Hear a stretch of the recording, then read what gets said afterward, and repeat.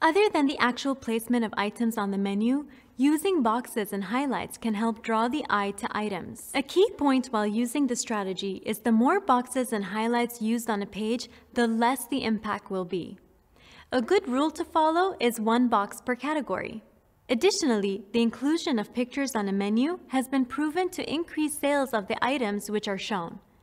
Similar to the use of highlights and boxes on the menu, however, if you apply images or pictures incorrectly, you can actually have an adverse effect on sales. Here are a couple of points to remember if you're going to include any images.